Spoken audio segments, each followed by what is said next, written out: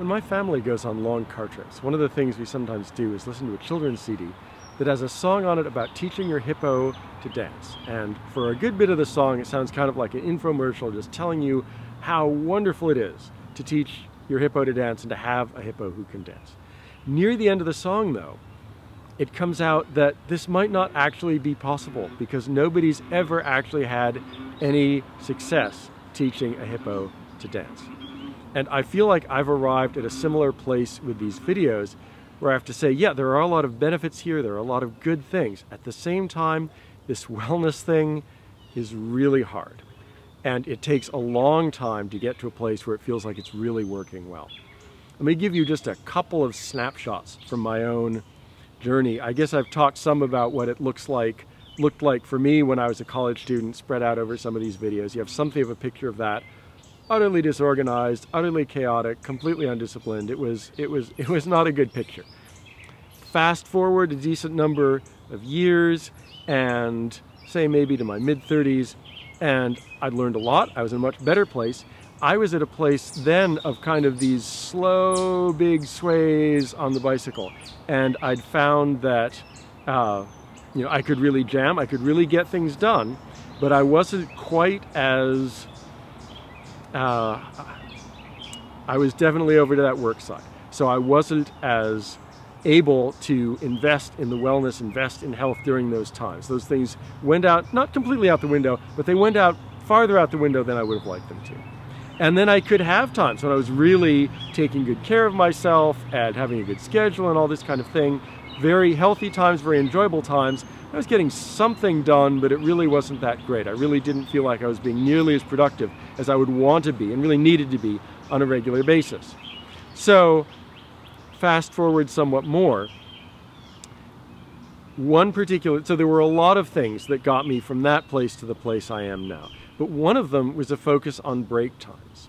So in intellectual work, there is just a need for breaks fairly frequently. You focus for a while, and then you just need to give your mind some rest. Your mind is tired, fatigued, just need to breathe a little bit.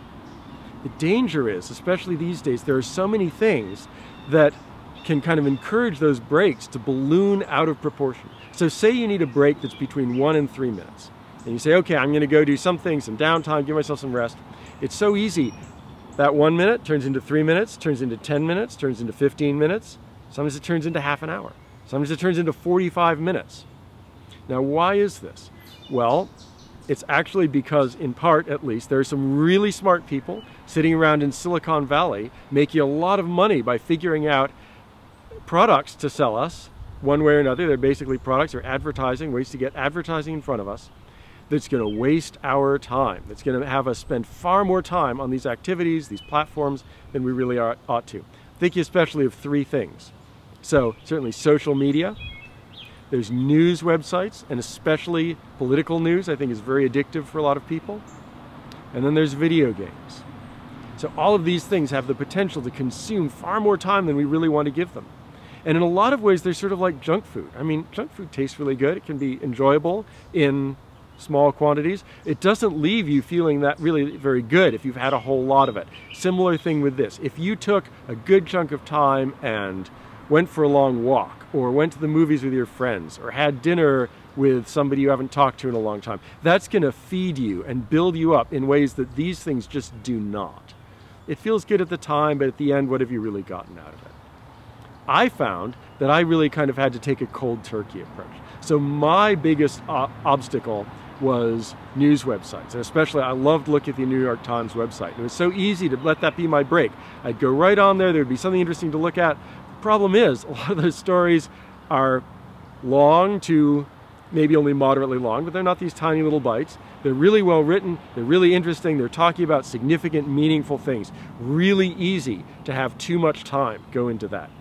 I actually found that I had to cancel my digital subscription to the New York Times. I would have loved to support important things that they do, like investigative journalism, but I had to say, no, I can't trust myself with unlimited access to this content. I canceled my subscription. I made myself a rule. I can't look at news websites at all during my working hours. I give myself about 10 minutes sometime after my workday is over. I look at headlines, maybe look a little bit at a couple stories, get some clue about basically what's going on in the world, but that's it. I can't trust myself with that. I have to be really careful about things like Wikipedia or other kind of internet searches. You know, I'm a researcher. Some of that I need to do for my work, but also some of the time just some random question comes into my head and I'm curious about that. And in the moment, it seems infinitely more interesting than whatever I'm actually working on. So, you know, let's look at that up. And you know, there's Wikipedia articles. It's always going to have a link to something else that's kind of interesting. It just can turn into this rabbit hole, swallowing up all of this time. I really have to kind of go cold turkey with that as well.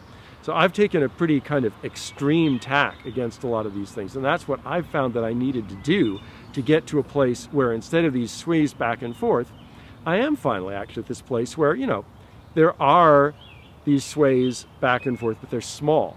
I do have pretty much a sustainable groove where it works for wellness and I can actually get things done and really get things done. So I can end this by saying happily, it's sort of like the song, but it's not exactly like the song. It turns out the hippo can dance. And certainly for anyone who knew me when I was an undergrad, John Ito can live a focused and disciplined life where he gets things done and is healthy. Unbelievable, flabbergasting. It turns out it's possible.